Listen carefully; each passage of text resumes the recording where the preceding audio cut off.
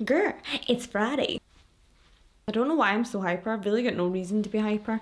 This one's quite a long case actually, so yeah, let's get our serious hats on.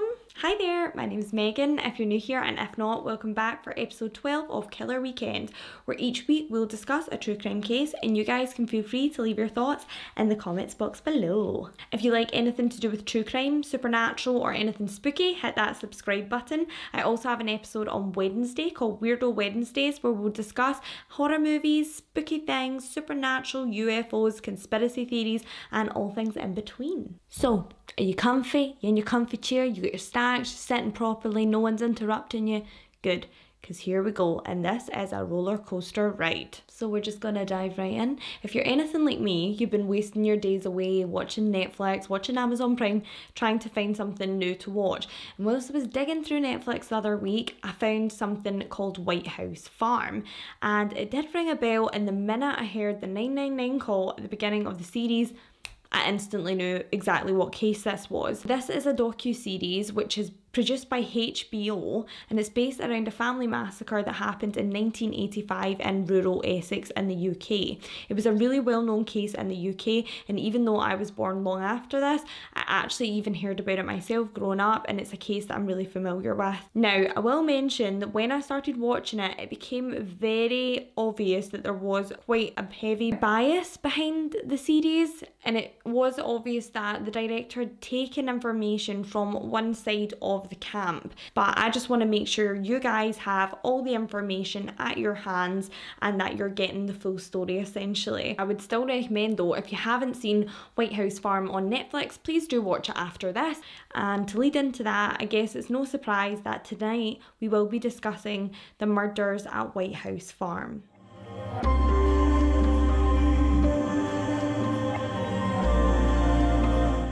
Sheila Bamber was born on the 18th of July 1957. She was actually the first adopted child of June and Neville Bamber. The two were upset that they couldn't have any children of their own, but they were dedicated members of their local church, and they actually managed to adopt Sheila through the church itself. Sheila's adoptive father, Neville, was actually a pilot in the Royal Air Force. He actually broke his back during a plane crash and then chose to go on to agricultural college. So he had an interest in farming, and it was through this that he met his wife, June. June Bamber had actually grown up on a farm in Essex. Her family owned an area that is now known for being a popular wedding destination in Essex called Vaulty Manor Farm. So, you know, if you want to have a little look, you know, it's always nice to add a little place to the list. If you like that sort of thing, a little bit of creepiness with your wedding venue, on you go. Sheila's adopted mother, June, actually worked as an army secretary during World War II, so she was kept busy with that, but her main goal in life was to be a wife and mother and to have a partner who wanted to work on the farm. She had found that in Neville, but unfortunately the two did really struggle to conceive, and as they'd found their beautiful baby girl through adopting through the church, they actually went on 4 years later to then adopt their son, Jeremy Bamber. When the children were very young, June became very active in the local church. Some might say a little bit too active, but we'll chat about that in a bit. The two were said to have really strict religious views, and that they would often make the children pray several times a day, like a lot of times a day. In their early teens, both children were sent to boarding school, and Sheila was actually expelled from one of her schools and then had to join another school nearby. And it's not kind of hard to see why, because Jeremy Bamber, Sheila's younger brother, actually experienced a lot of bullying. It said that he was completely tormented at boarding school. When the other kids found out that he was adopted, it wasn't as common as what it is these days, and the kids took that and ran with it. You know what it's like, kids are absolute assholes. So they started calling him names like the bastard and things like that, and the orphan, even though he wasn't an orphan. But Jeremy felt a real disconnect from the other kids, and he just felt like he didn't belong. This was a source of resentment for Jeremy. You see, Jeremy had found out that his birth mother was actually the daughter of a vicar who had gotten pregnant by an army sergeant and was forced to give Jeremy up at birth.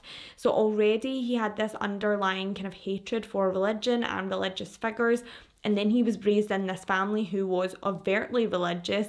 He felt like his mother was never quite loving. They said the family home was never a very loving and warm home. Not only that, he was then shipped off to boarding school, only feeling this feeling of abandonment from his birth mother and then his own adopted mother. It just was a vicious cycle that was heading nowhere very good. It was said when the children were home at weekends, June would act not quite right.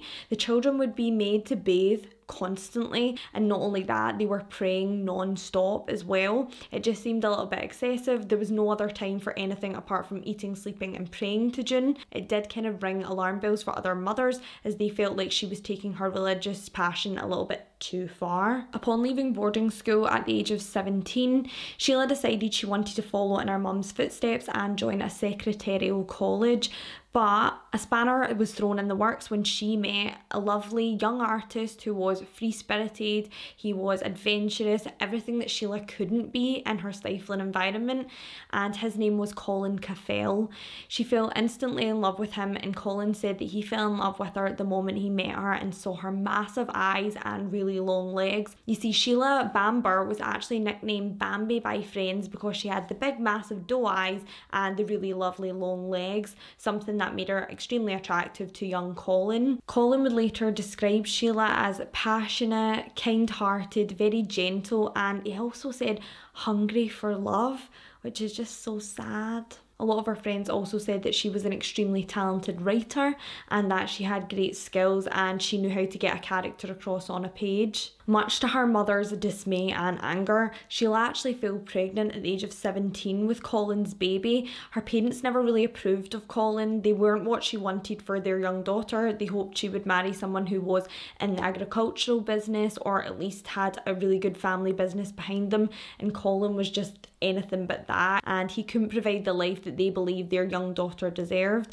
Her mother was said to be infuriated when she found out that Sheila had fell pregnant out of wedlock. Her family then pushed Sheila into getting an abortion. It was said that she didn't want to get the abortion, but she felt like she would be completely cut out by her family if she didn't go ahead with it, and they arranged the entire thing. It wasn't too long after this, however, that Sheila actually fell pregnant again with Colin, and this time she sadly miscarried. It was said that she heavily blamed her mother for the miscarriage because she believed that the first abortion was the reason she could not carry the child to full term. Because of the fear that she would receive stigma in the church because of these unplanned pregnancies, June then went on to kind of push Sheila into marrying Colin. Colin and Sheila were very much in love, but they were really, really young. They were only very early 20s, late teens, and they finally did get married in 1977. The two then went on to have two beautiful twin boys named Daniel and Nicholas. However, this pregnancy wasn't without its issues as well, and Sheila ended up in hospital for the last 4 or 5 months of her pregnancy because of underlying health issues. Again, Sheila blamed her mother for this because she felt that if she hadn't had the first abortion, she wouldn't have had these problems with her fertility later on in life. Not only that, she and Colin decided to call it a day while she was in hospital as she was starting to cite erratic behaviour, and doctors do believe that this was the beginning of her psychosis for schizophrenia starting in her mind. Sheila's family were said to be quite prominent during this time, visiting in hospital and things like that, but doctors and nurses do remember Sheila acting quite oddly and acting quite strange. She was heavily religious at this time and she felt completely abandoned by Colin. You can see a pattern here. Jeremy himself, he feels completely abandoned by his birth mother, by his adopted mother, by the children who don't even want to talk to him, just call him names.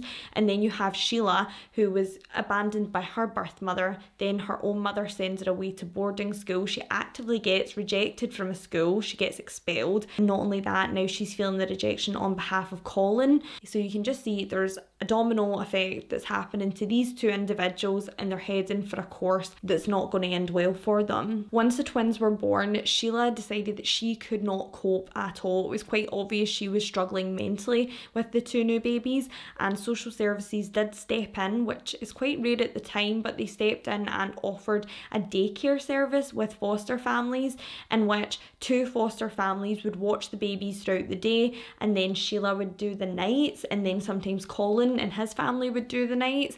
Colin was very involved in the boys' childhood. Just because he and Sheila were no longer together didn't mean they weren't still close friends, and he did try and stay in Sheila's life as much as he could, because Colin said himself that he knew the environment that Sheila was brought up in, and he didn't really blame her for the mental problems that she had along the way.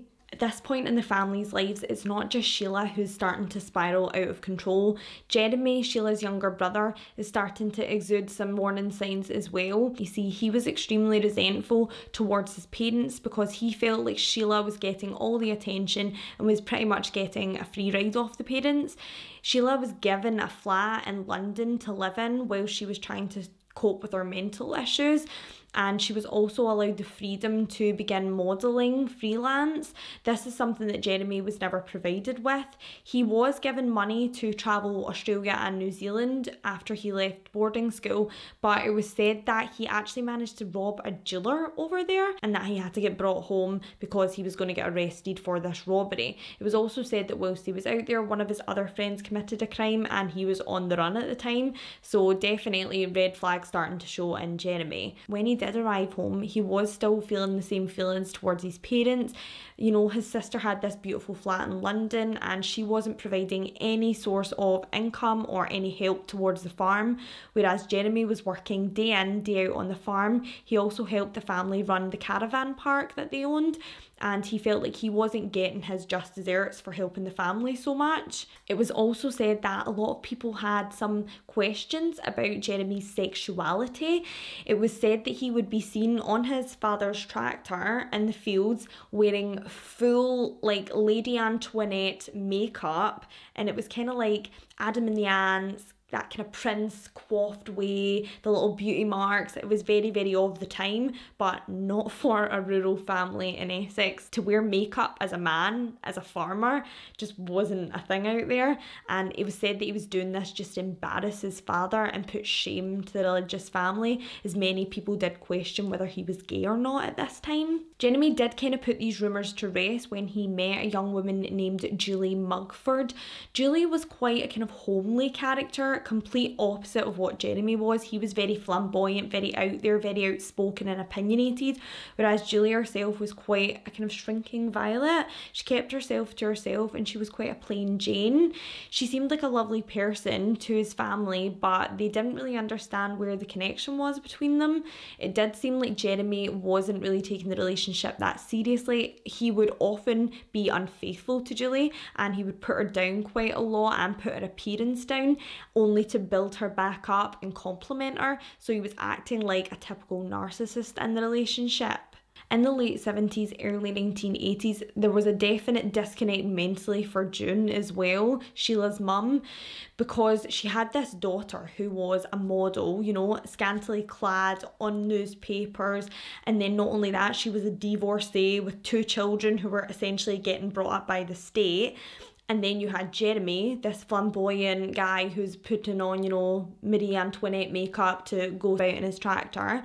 And she just could not handle it. This was not the family that she'd planned for, and this was not how she had raised her children to be. June had a mental breakdown in 1982 and was actually admitted into a psychiatric facility. It was said around this same time, Jeremy would play the weirdest of tricks on his mum. June had the worst fear of rats, and Jeremy would actually collect rats in a little shoebox, and then what he would do when June was like in her bed or she was pottering about in the kitchen is he would actually chuck a big box of rats in the room that she was in, and then when she would see them scurrying, she would have an absolute freak out, which is completely understandable. That would be like someone opening a box of flies for me. So you're a wee shit, Jeremy. Unfortunately, it didn't really seem like June's psychiatric treatment had helped her at all. When she got back home to Whitehouse Farm, she was even more religious and it became even more of an obsession for her. And her husband Neville just kind of got on with it, sadly. And we will touch on that a little bit and how Neville is involved in things like that. But she was really, really extreme when she came back out the hospital. So it seemed like whatever it was she got in there, I mean, we're talking about 1982. I don't really know what they were offering up up then. Behind closed doors back in London, Sheila herself was suffering immensely. When she had the boys over, it was said that she would exude some of the same behaviours that her mother June did when they were young. She would make the children bathe constantly and they would be constantly praying. She also said to a friend who used to kind of help her out from time to time if she was struggling for money, and he said that he would often hear Sheila say things like, there's the devil in the children and we've got to kill the children and I have to get the devil out of my mother and the children. She would say that they were possessed and they wouldn't get into heaven. He never really feared that she would harm the children. He just thought that she was going through one of her episodes. Actually, during one of these episodes, her friend called Jeremy to come and get her and help her because he thought he might know a wee bit more about this. But Jeremy actually arrived on the scene with his girlfriend Julie, didn't really know what to do, awkwardly laughed at his sister having this psychotic break, and left the apartment telling the friend to call his dad or someone else. It was because of this particular incident that Sheila was admitted to St Andrew's Private Hospital for psychiatric treatment, in which she was given an antipsychotic injection, which was said to leave her very drowsy, very sleepy. She felt completely numb and she couldn't express any type of emotion. As she wasn't really capable to look after the children in this state, the boys did spend quite a lot of time at Colin Caffell's house, their father, and they spent a lot of time with him and his new girlfriend Heather. They enjoyed their time with Colin, but they did often make comments about the fact that their grandmother was quite scary, and the house at Whitehouse Farm, they were often asked to pray a lot there. Colin wasn't the happiest about that, but whenever he mentioned it to June, she would just kind of brush it off as if, yeah, that's fine, and then 2 seconds later she'd have them praying on their knees. Even at one part in the series on Netflix, it's actually shown that the kids show Colin pictures of their experience at the farm before they go on holiday there, and they've drawn pictures of the gran and she looks all scary, and then they've drawn pictures of the house and the house looks evil.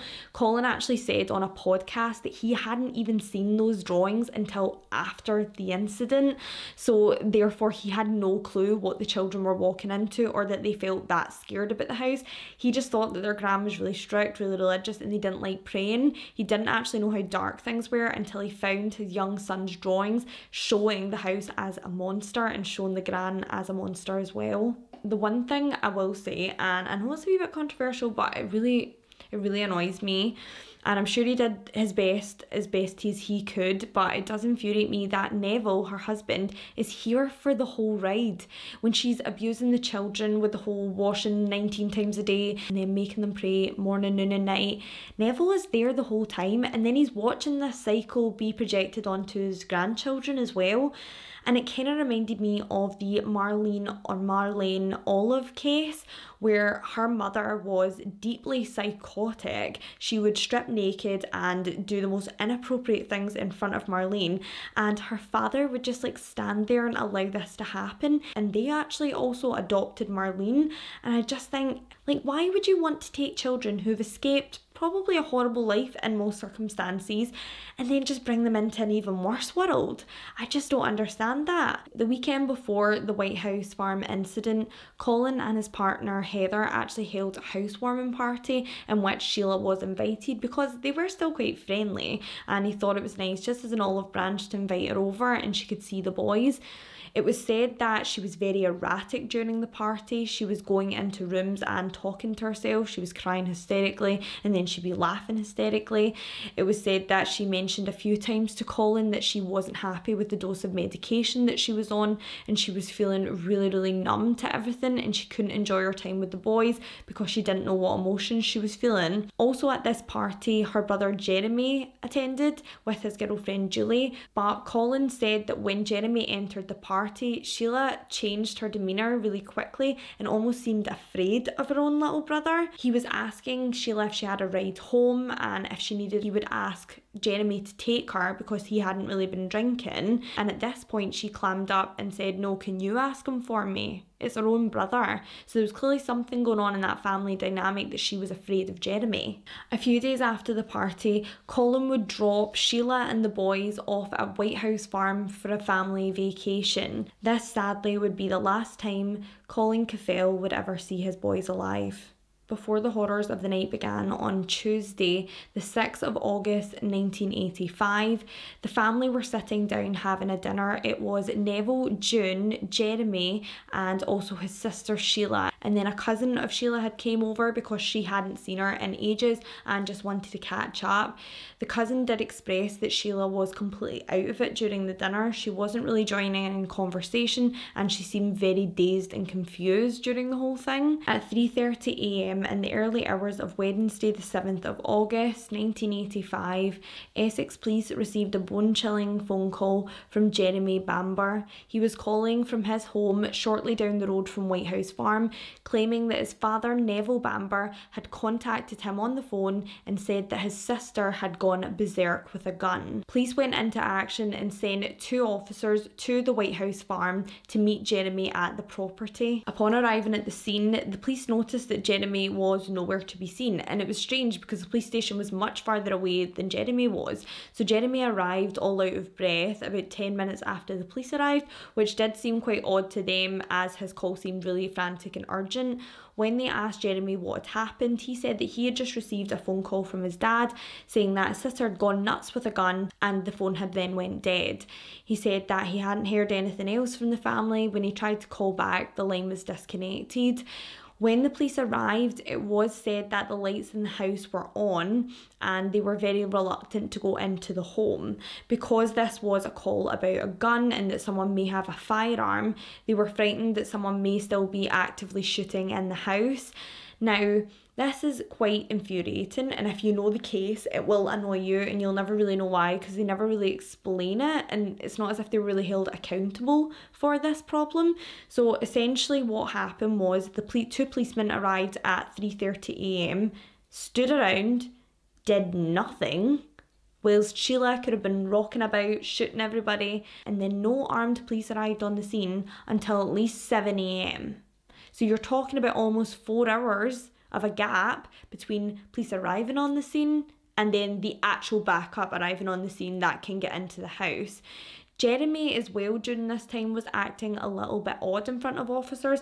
He didn't seem too distraught. He was also in no hurry himself to go into the house, and if anyone's got nieces and nephews, I do. 100%. If someone phoned me and said my sister was going nuts with a gun and I knew my niece and my nephew were in that house, I'd be in that house. And when police arrived at 7 a.m, they stormed the house and they were met with a grisly scene. Neville Bamber, Sheila and Jeremy's father, was found slumped over a kitchen chair dead downstairs. He had been shot 8 times, 6 times in the face and mouth, and then he had also been beaten, which was consistent with the bottom of the gun. Next, police found June Bamber, Sheila and Jeremy's mum. She was actually found in her bed and it appeared that she had been shot while she'd been sleeping. She'd been shot 7 times in total. Just next to June's bed, Sheila Bamber actually lay dead on the floor with a rifle placed across her chest and a Bible laid open on the floor right next to her. Yeah, we'll talk about that later. But she was found, she had 2 gunshot wounds, one at the top of her throat and one just at the base of her chin. It was found that she had the gun pointing up as if that's what she had done and she'd taken her own life. Finally, and probably the worst ones yet, police discovered the deceased bodies of Sheila's 2 boys, Daniel and Nicholas. The 2 boys had been shot, apparently in their sleep, in their beds, and they were dead upon police arrival. Upon being told about his whole family being completely massacred, Jeremy was extremely emotional. He was completely distraught and police even saw him trying to make himself sick until he was sick. He was then asked whether he was surprised that Sheila could have done this in questioning, and he said no. They asked if he was surprised that Sheila took her own life and he said no, I wish I was surprised. I would have expected her to do that. She was very mentally unstable. And then when they asked was he surprised that she took the life of her 2 children, he said that he wished she was as well. So this seemed something that maybe the family had been worrying about for quite some time. Well, at least Jeremy had anyway. Right away, the lead detective on this case, DCI Thomas Jones, nicknamed Taff, so we'll just call him Taff for all intents and purposes, he was convinced that this was a case of murder, suicide, cut and dry. Sheila had gone nuts, shot all the family, and then she had shot herself in the neck. And because this was his main theory, no one really wanted to argue with him and a lot of evidence therefore got lost in the shuffle. It was treated like a murder-suicide and a lot of critical evidence was lost. Bear in mind, this was an extremely high-profile case and Taff and his superiors just wanted this closed. They wanted it done, dusted. They didn't want people around the area. It's quite a wealthy area, a lot of farmers. They didn't want people worrying about this madman who was going into the wealthy people's houses, shooting the whole family. So therefore, they just wanted something that was easy, that they could close, and they did feel that with Sheila's mental history, she was the only one who could have committed this crime. There were several factors that actually led to this conclusion as well, one being the fact there was no forced entry into the home, so they thought the only person who could have committed this crime was someone who was in the home. All the doors were locked, all the windows were closed and locked over, so no one would have been able to gain entry to the house and then lock it again from the inside. Also on the scene at this time was a detective named DC Stan Jones. DC Stan Jones was an older policeman, and sadly it was seen as a bit of a kind of joke at the station because he was of an older age and he hadn't moved up the ranks at all. He was seen as this kind of nobody and everyone just kind of wanted him out of the way. DCI Taff actually told him to just stay in his lane and deal with the family. He wasn't really to assess the scene. He had already made his mind up that this was a strict murder-suicide and he just wanted him to be there to handle family liaison and get this case closed. But he had his thinking cap on that day and there were certain things that Stan Jones couldn't overlook. One of them being the fact that Sheila was shot twice in the neck. Who would kill themselves and have to do it twice? And not only that, who would be able to do it twice? One of those would be almost a fatal shot, so then have to do it again?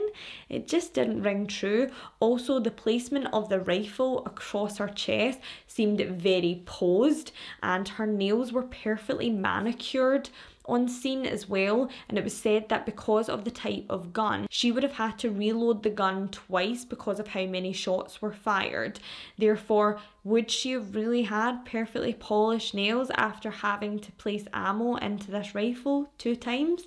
I don't think so. Another thing that seemed very posed was the open Bible next to Sheila as well, as if she was reading the Bible and then put it down and then shot herself. It just seemed like it was a bit of a setup. Another thing that Stan actually noticed was on the bedside table next to June Bamber's bed was almost like a mark of where the sunlight hadn't got to an item, and he noticed that missing was a phone, a telephone, which had actually been moved downstairs from the Bamber's bedroom. Now this was meant to be the phone that apparently Neville called from to call his son to come help. So why would someone move the phone downstairs away from the family's bedroom? It was heavily suggested that Sheila was not an experienced shooter at all. Jeremy in his interview did kind of hint at the fact that she had been out on several shoots with him and his father, but many of the family members disputed this and said that Sheila was not that kind of girl. She would not have got her hands dirty, and she certainly wasn't the type to go out on a hunt. She was really gentle and loved animals. That just wasn't her thing. The person who committed this crime was an experienced shooter. Many of the shots were head and chest shots, and not only that, Neville Bamber was beaten profusely with the butt of this rifle. Who would have been strong enough to do that? His tiny daughter, who was classed as Twiggy, who was super skinny and really, really fragile looking. Also, would she have had the wherewithal mentally and physically to do this when she was on a high dose of antipsychotics? I don't know. Another thing that didn't sit right with Stan Jones is the fact that no one ran for help except for Neville. The children were fast asleep in their beds, so was June Bamber. So Neville Bamber was the only one to react to the gunfire throughout the house. It was a rifle that they fired, so it was very loud. He thought that perhaps a silencer had been used. Not only that, Neville Bamber had small burn marks on the back of his shirt, which could have been consistent with a silencer. When Stan relayed these concerns to Taff, he was essentially told to shut up and put up, and they were going to get this case closed. Sadly, Colin Caffell hadn't been told yet about his family, and when police arrived at his home in London, he was devastated. He wasn't initially shocked to hear about Sheila taking her own life, but he was completely floored to hear about the boys, and he just couldn't believe that this was something that Sheila could have done. He said apart from her psychosis, she was a really caring mother, and even when she was having an episode, it was never violent. He was always worried about her hurting herself, never her hurting others. Colin then leaned on Jeremy for support, as he felt like he was the only person who could understand what he was going through. Jeremy had lost his whole family in the blink of an eye, and so had Colin, and the two really did create a close bond at this point in the case. Once UK publications got note of this crime, they plastered her name everywhere. Sheila was known as the crazy model who massacred her family. She was known as Suicide Girl and Crazy Model. They also referred to her nickname as Bambi, as she was known by friends and family and known through her modelling days as Bambi. So they would plaster her name all over the newspaper and make out as if she was this crazed woman who slaughtered everyone in her family. Dan Jones, the DS on this case, soon had his suspicions from the scene confirmed when several family members of the Bambers came forward and said that Jeremy was citing odd behaviour, and so was his girlfriend Julie Mugford, especially when Julie offers to identify the whole family. You see, Colin found it too hard to identify his boys. He was still in a state of shock. Jeremy refused to identify his family because he was in a state of shock, and the only person who really was willing to do it was one of the Bambers' cousins, but when they got to the morgue, she pulled out and Julie was more than happy to do it. Julie seemed really emotionless about this, and as someone who's never seen a dead body before, I can't imagine going in and then seeing the dead body of two little boys and not having any sort of reaction. When she went in and looked at them, she literally was so dead behind the eyes. She just said, yeah, that's them, and walked right out of the station.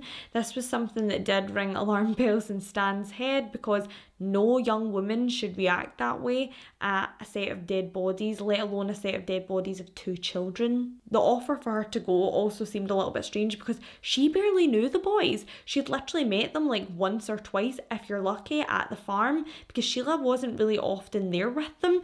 So it did seem quite odd that she was the one that was offering to go and identify them when she'd really never seen them. Policemen on scene at the day of the murder even said that they heard Julie and Jeremy in a bedroom giggling until they went and opened the door. Jeremy then pretended to be sad as if he was crying and then walked out of the room, even though officers had heard them laughing minutes before. Now, the next part has been heavily discussed online and it's very, very controversial. So I'll just chat through what happened and then what Jeremy said actually happened, because there's two different stories.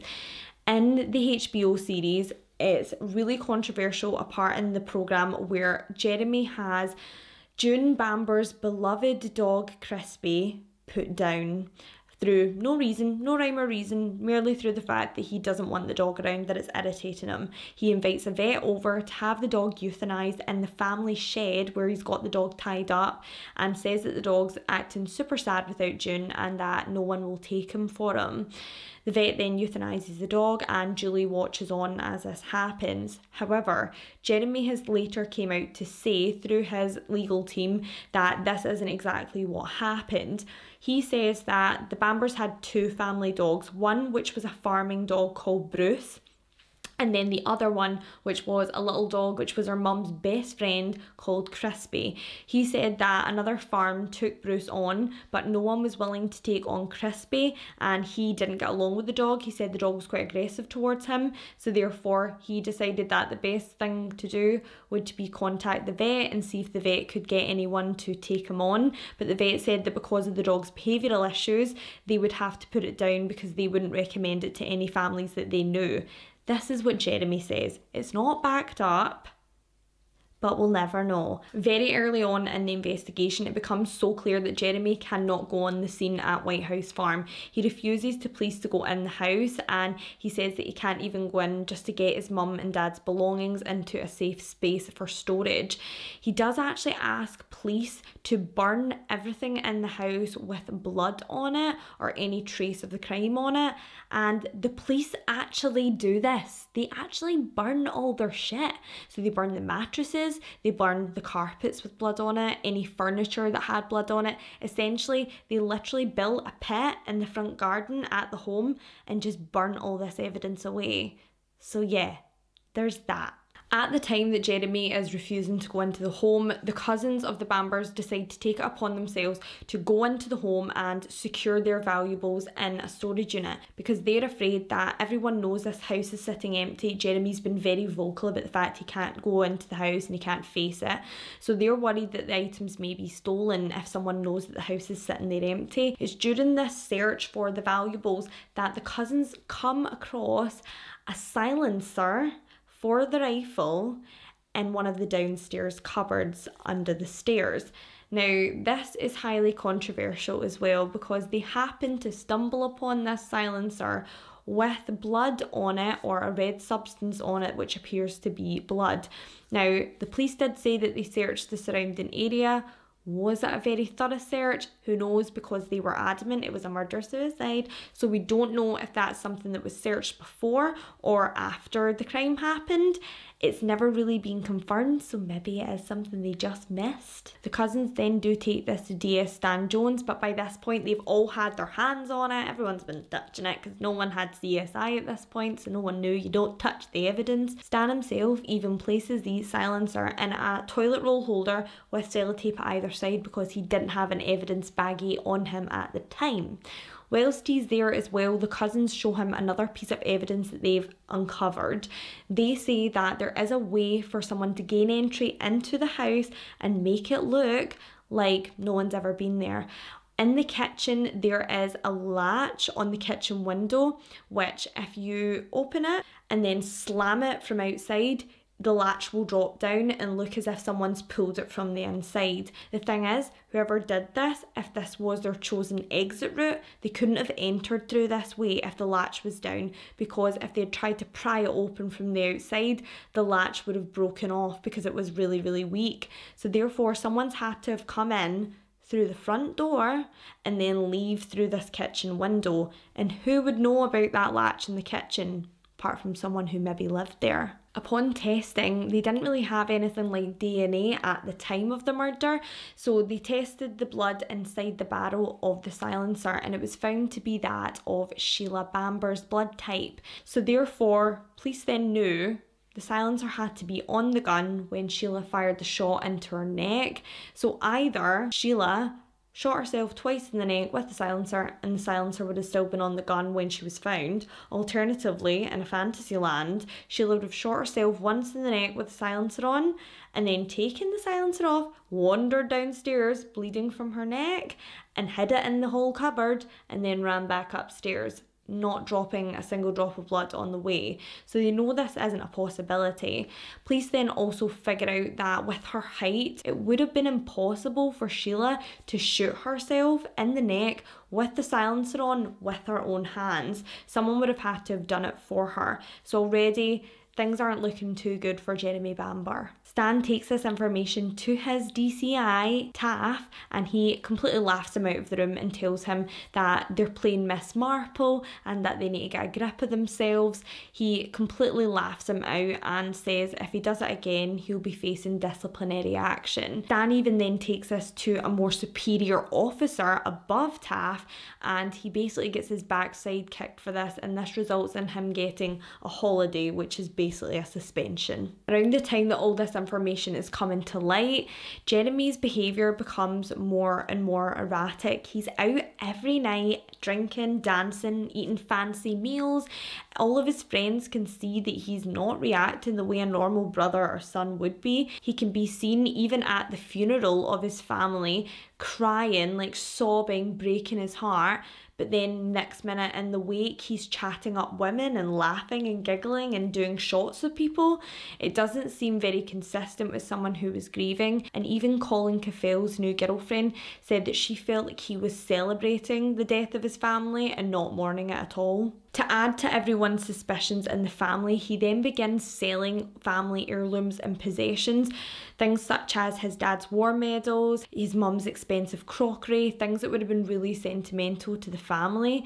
He doesn't really feel any remorse for this, and this is something that family members find quite odd. It's as if he's burning through this money super fast, so he's got to try and reimburse himself some way. The obsession for the family inheritance as well is very obvious, as it was in every sentence that he spoke to friends. His treatment of Julie during this time as well gets progressively worse. He's cheating on her even more. He's being really dismissive of her, and she's just there along for the ride, just trying to get back into his good graces. But sadly, he's got his hooks in her so deep, she's not going anywhere. One of Neville Bamber's secretaries actually said that he confided in her shortly before the murders about a robbery that he believed his son committed on the caravan park. He believed that his son robbed the caravan park, but not only that, that if he was ever injured in a gun incident, that his son would be the one to blame because their relationship was so volatile. Colin Caffell felt that his girlfriend Heather was seeing this side of Jeremy that he wasn't seeing at all. To him, Jeremy was this grieving, almost brother figure, and he and Jeremy had been really close in the past months since the murders. Heather said that she constantly felt uncomfortable around Jeremy. He was often found dancing and singing and just having a good time. He would act inappropriately with her as well and try and get her to dance and sing, as if he was trying to like cheer her up when she had just lost her two almost stepsons. His behaviour was soon to take a terrifying turn when he was found out to be trying to shop photos, nude photos of his own sister, his own dead sister, to the Sun newspaper. The Sun newspaper had approached him when he offered to give them pictures of Bambi Bambers, and the paper actually asked him how much he wanted for them. He was asking for about 25 grand, and then the papers decided that they weren't going to pay the money, and the better story was that this creep was trying to sell pictures of his murdered sister. This made Colin see him in a completely new light, because he had actually been laughing and joking about the nude pictures he'd found of his sister shortly before this. So Colin knew this was true, and Colin knew from the description of the photos that the Sun said he had that these pictures actually did exist, because Colin took them himself. They were private pictures taken between Colin and Sheila, and he never knew how Jeremy got his hands on them. Jeremy's time as the victim is running thin, and even his relationship with Julie is starting to show major cracks, because his infidelity had gotten so obvious, not only to Julie but to everyone around them. She was starting to lose her faith in the relationship, and she became very unpredictable. It was said that she would act out violently and scream at him in public and break down and cry when they were out for dinners with people, and he just could not have that kind of loose cannon on his arm anymore. Not only this, one of Jeremy's friends from New Zealand actually arrived in to comfort Jeremy, and it was said that the two had a very oddly close relationship. The man apparently was a homosexual himself, he was gay, and it was said that he and Jeremy had a very overly friendly type of relationship, and that often people thought that they were a gay couple. Julie didn't like this dynamic between the two, and it was said that this only fueled her paranoia even further. Fed up with her over emotional antics, Jeremy decided to end the relationship, which was probably the worst thing he could have done in his life. Fast forward 1 month later, and who arrives at the police station but Julie Mugford herself, and she's got a story to tell. Julie claims that in the lead up to the murders, she and Jeremy started discussing the fact that he was underappreciated by the family and that he had a deep-seated resentment for his mother and father, and not only that, the preferential treatment he thought his sister was receiving. He often would call her a loony. He would say that she was a nutter and she belonged in the nut house. He said that her kids were overly damaged and that Colin would be better without them all. There was many times that he actually mentioned setting the house on fire, but the two joked that it would be so sad because it's such a beautiful house to lose the house. Ha ha ha ha, lovely jokes. After months of hypothetically talking about killing his family, Julie said that she received a phone call in the middle of the night with Jeremy stating that it was now or never, and it was the night of the 6th of August where the whole family would be staying in Whitehouse Farm. He said that it was his time, he was going to do what needed to be done, and he hung up the phone. A few hours later, in the middle of the night at 3:15 a.m, he calls Julie back and states that everything is going well, something's happened at the farm, and he's had no sleep that night. He's been up all night. He then says that he loves Julie and hangs up the phone. Julie says at this point she was still half asleep, so she didn't even know what he was talking about. He had expressed that his sister and the family were coming to stay, so she thought maybe something had kicked off with the family, and she apparently went back to bed. Julie does persist that she didn't know that the killings were Jeremy's doing until weeks later, when he finally confessed that he was the one who orchestrated the murders. He said he wasn't the one who committed the crime. He said it was a family friend who had actually went in the middle of the night and committed the murders for him, and that he had paid a fee of £2,000 for it. He said that this man had committed the crimes, but he had just been the one to plan it. Julie felt like this was more acceptable for some weird reason, and then when police went to solidify that this guy had no alibi, this poor guy turned around and said that he was not involved. He was highly emotional during the interview, and he actually had an ironclad alibi that he was staying with his mistress at the time. Now, I don't really know how it was ironclad staying with your mistress, but there must have been something. Well, I would hope there was. You never know in this case, because really it was handled with like the worst ever. Hopefully it is ironclad, because if not, When the police then returned to Julie and explained that this man couldn't have committed the murders, and with the information that Jeremy has provided Julie with, such as inside information like the latch on the kitchen window, Julie confirms that that is definitely how Jeremy, or the shooter, exited the home without seeming like a breaking and entering situation. Also the silencer, and that's why no one woke up, and the fact that Neville was killed downstairs. There was several things that no one would have known, especially Jeremy couldn't have known that because he refused to even go on the scene once it had happened. When Julie found out that it had been Jeremy that had killed the two boys, she actually did show some sort of emotion, as I think she kind of disconnected the crime with him because there was a third party involved. When police asked Julie why he would have done this, why he said that he committed these crimes, Julie said that he had explained to her that he did the kids a favour, that they'd become so messed up with the way Sheila was treating them. It was kind of mimicking how June was with them when they were young, and look how me and my sister ended up. So he said that he was doing not only Sheila a favour, putting her out of her misery, that he was also doing the children a favour and then Colin a favour, because now he could move on with his girlfriend Heather and have normal children.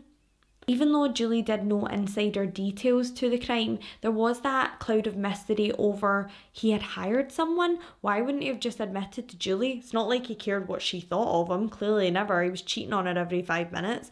So why didn't he admit to Julie that he himself was the one that carried out these crimes? Was it to protect himself and give himself some sort of alibi? Who knows? Stan Jones then brings us into DCI Taff, and he cannot deny it. He can't hide his head in the sand any longer, and he agrees to go into the interview room and speak to Julie himself.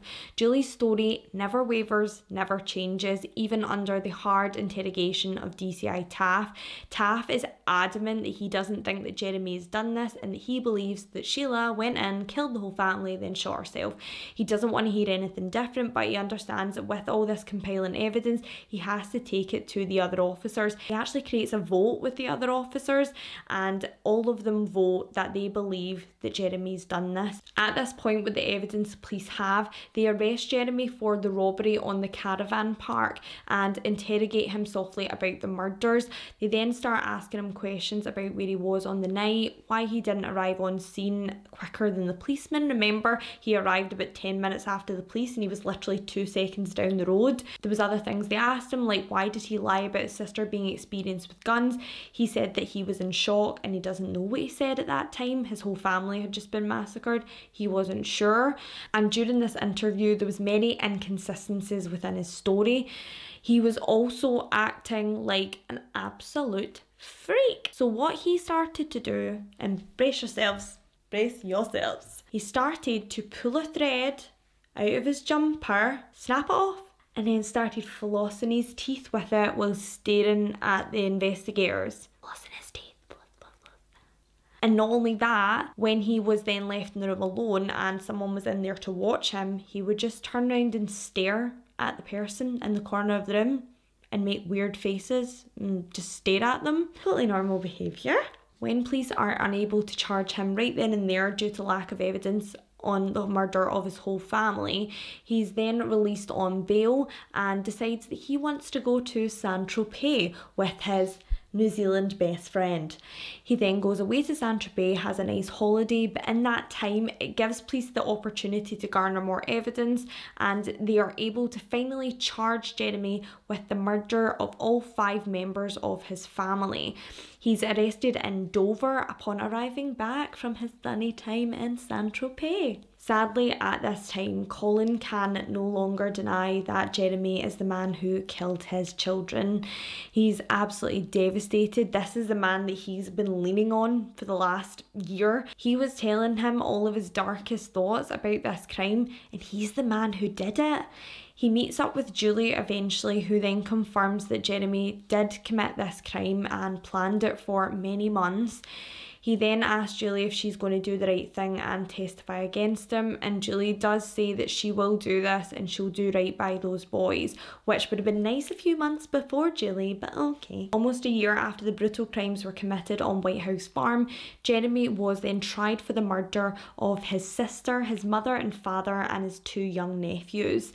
He pleaded not guilty, and it became kind of a he said, she said case. There was some circumstantial evidence against Jeremy, but the bulk of it was very much based on he and Julie's testimonies.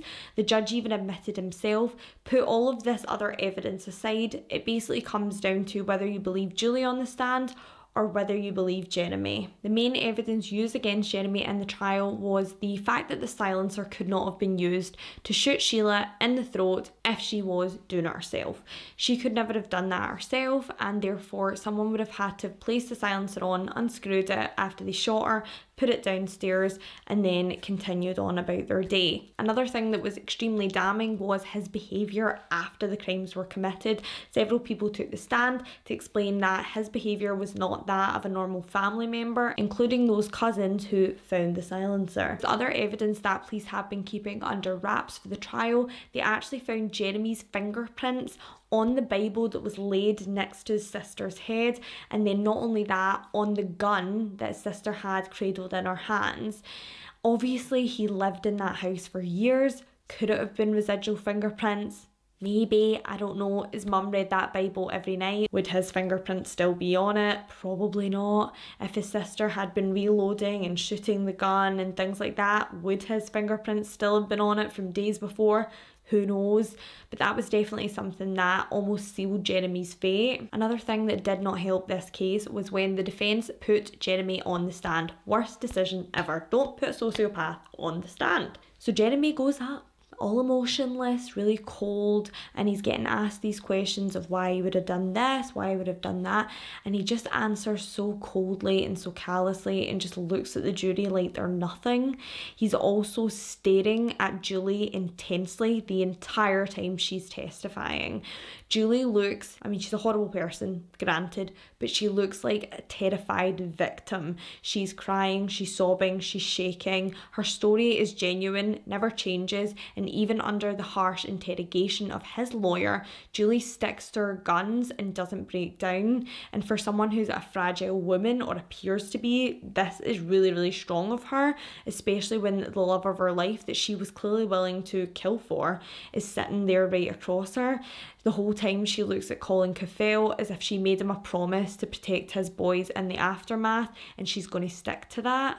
After the 2 testimonies, it is very cut and dry that Julie's appears more genuine. Weirdly enough though, Jeremy's lawyer even starts to say that Jeremy is a psychopath. He has mental problems and he is psychopathic, but he's not a killer. And I don't know if I think that was the best defence for him. Like, maybe just make out as if he's a really nice boy and he was super close to his mum and dad, maybe? In the judge's final statement, he said you either believe Julie or you believe Jeremy, and the jury were sent off for deliberation.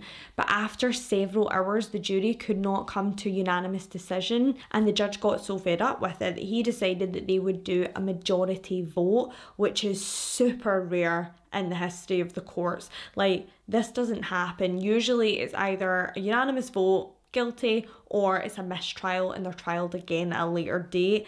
This is something that really doesn't happen that often or at all, and especially in the UK judicial system. So this shocked quite a lot of people, but eventually the jury came back with a vote of 10-2 that Jeremy Bamber was guilty of the murder of his sister, both his parents and both of his little nephews as well. The judge then sentenced Jeremy to 5 life sentences with a recommendation that he would not be optional for parole for at least 25 years. Jeremy has tried to appeal his conviction several times since he was convicted in 1986, and we're now looking at 2021 and he's still going. So, you know, I don't doubt for a minute that he still will try and overturn this conviction. He's been in jail for almost, is it 40 years? Yeah, so 2026, so it'll be 40 years. Over the years, Jeremy has stated with his lawyers that vital evidence was withheld not only from his initial trial but from his recent appeals that have been rejected. He claims, now we need to take this with a pinch of salt, but I think it's worth mentioning because they kind of hint at this. Sorry, I've got hair in my mouth, Jesus. So they kind of hint at this in the HBO series at the beginning and then brush right past it as if it never happened. And I don't know if legally they had to put it in, or they just decided to put it in as kind of a red herring. So when the 2 police officers who were not armed arrived on scene to meet Jeremy at Whitehouse Farm, they did note that they thought with the lights on upstairs, they saw someone passing the window. And this is something that's mentioned at the very beginning of the series and then it's just never mentioned again. However, now the police officers state that it was their own reflection in a window, but it was an upstairs window and they were far away from the farmhouse when this happened. They didn't get right up to the windows. So it's just one of those things that, did they see someone in the window? If that's the case, the police arrived on the scene around 3:45, 4 a.m. So that would put the time of death at when Jeremy Bamber was literally standing right next to them. Sheila must have shot herself if she was still wandering around with a gun. He also claims that he himself was not the only one to call the local police station that night. He says that his dad, Neville Bamber, called the local police station to claim that his sister was going on a rampage with a gun. Police still to this day do deny this. However, transcripts were released and a young girl who was a dispatcher said that this call did take place. Shortly after this, the transcripts were allegedly lost and this claim has been completely denied by the local police station. The next kind of bit, I do kind of agree. I mean, he's a very intelligent young man, Jeremy. You know, when you see him speak and things like that, yes, he's a monster. He's definitely a sociopath or a psychopath, whatever one. He gives you Ted Bundy vibes. It's really weird. But he is very intelligent, so he clearly isn't daft. But he claims that if he was the one who committed this crime, why would he put the silencer in the cupboard after shooting his sister with the silencer? He thinks that police would have obviously taken one look at the scene and given it a fine sweep, so why would there be a silencer in the cupboard down the stairs? The only thing I can possibly think of for that reasoning, if it's not on his kind of side, is that perhaps the silencer was then planted days after the murder took place, such as he had it on his possession, but then when they started looking into him and interviewing him a little bit more, he was maybe worried they were going to find it on his property and therefore he put it back in the house thinking no one would really know if the silencer was used or not. One of the pieces of vital evidence that he says exists is something you can't really argue with. So it does make me wonder, this is the only thing that makes me suspicious if maybe he didn't do it. And I really don't want to believe that he didn't do it because I don't want to believe that he's sitting behind bars for the murder of children because he must be having it rough in prison. So if he didn't do it, then that's really sad. But in one of the crime scene photos taken of the bodies, it's shown that Sheila's wounds were still pouring and still wet. at the time the photo was taken, which would place her time of death at between 6 a.m. and 7 a.m. when he was at that time drawing maps out of the home for police to get in and get the best access point. So therefore he couldn't have been the one to do it if she'd killed herself between 6 a.m. and 7 a.m. A pathologist has confirmed this who works for his team, but you can pay anyone to say anything. Sadly, a big bulk of evidence was misplaced by the Essex police and this has never been recovered. There's definitely other avenues of thought for this. Sheila's own therapist said that in her sessions, she said she was terrified that she would murder her children because they had the devil in them. So even Sheila herself at the time before the murders felt like she was a danger to her own children.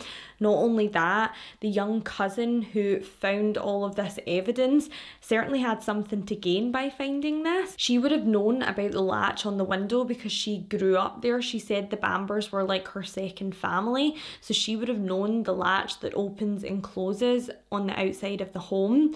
Not only that, she found the silencer in the downstairs cupboard just looking for valuables to put away in a storage unit, and since then she has inherited quite a lot of the property, so that could be a motive. The original detective DCI Taff still to the day he died believed that Jeremy Bamber was innocent and that his sister Sheila Bambi Bamber was the one that slaughtered her entire family. However, he actually passed away in a tragic accident at his home. He fell off a ladder just weeks before the trial was due to go to court. My thoughts on this, they change. I'm not gonna lie, they change, they vary.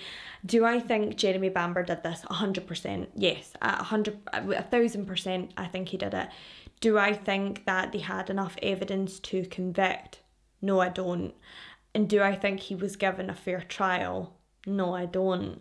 I think they had Julie's testimony. She was a scorned ex-girlfriend. He literally dumped her 4 weeks before and she was clearly involved in this crime and never really felt any remorse until he broke up with her, which is convenient. So I do think that things were mishandled. I think in a normal court of law today, her testimony would be completely thrown out because she's not a reliable witness. Not only that, the items that they said had his fingerprints on them were items that were either his or he had used in the past, such as the gun. He had handled the gun and he was cleaning the guns and everything like that the day before, allegedly. So this is something that he borrowed from his dad quite often for hunting. And he also said that there was certain animals pestering the wildlife around there and he would often go and sort them out. These were things that he would have also had a handle on in everyday life. Like the gun, they were a hunting family. The one thing I do think's a bit fishy is the Bible. I think the Bible's a bit fishy because it said that June had that Bible 24/7, so I don't really get how his fingerprints would get on her Bible if she handled it so much every day, but I'm not a fingerprint expert. I don't know. I do feel like the silencer was probably the nail in his coffin, but I also believe that if he did not have Julie's testimony, he probably would have gotten away with it. I don't quite know whether I believe him about the extra evidence that has since come to light that no one knows about. I'm not too sure. I think it's important to mention it. The one thing I do believe is that police officers on the scene believe they saw someone in that top window that night because it's mentioned in the HBO series, so it must have been something that several people noted at the time. I believe that they possibly seen someone in the window. Could it have been Sheila? Who knows? Could it have been someone else who carried out the crime for Jeremy? I feel like so much is left out from the HBO documentary, such as the family's background. It's all a haze of kind of religious abuse. You don't really know the background or where the kids came from, and the abandonment that Jeremy felt growing up, and Sheila too.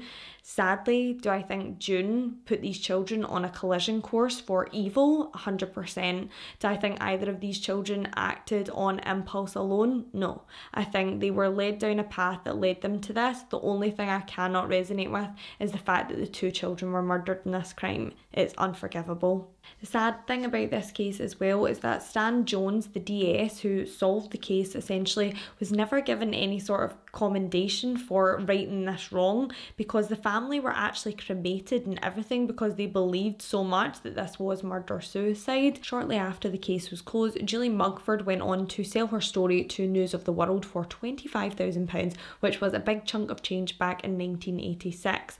A lot of people have questioned her motives for this and said that she was just a gold digger, and had Jeremy never split up with her or began cheating on her, she would have probably stuck with him and no one would have ever found out that this happened. What do you guys think? Do you guys think that this was a case of mistaken identity and an innocent man is sitting in jail?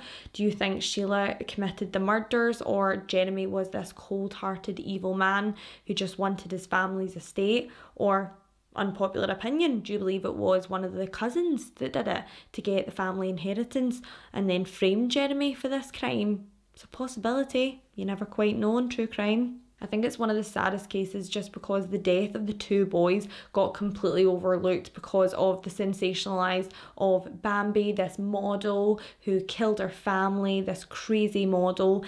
And then not only that, when tables were turned and it was Jeremy, he was known as this party playboy, stuck up rich boy from a good family. It just really never touched on the fact that two young lives were cut so short, and that's a real tragedy here. I hope you guys liked this week's video. I hope you feel that you've got all the information now regarding the Whitehouse Farm. If you like this video, please hit subscribe. I will be back again on Wednesday with another Weirdo Wednesday, and we'll have something about a ghostly bride, so something a wee bit different. And then you'll see me on Fridays for True Crime Fridays at Killer Weekend. Hit that notification bell just so you don't miss me, because I'd find you. And finally, give that thumbs up button just for good luck. After today, if you want any more spooky content, please feel free to follow me on Instagram at MeganTrueCrime, and also over on TikTok at Megan.TrueCrime. Remember guys, lock your doors, don't talk to strangers, and don't sell naked pictures of your sister to the newspaper. See ya!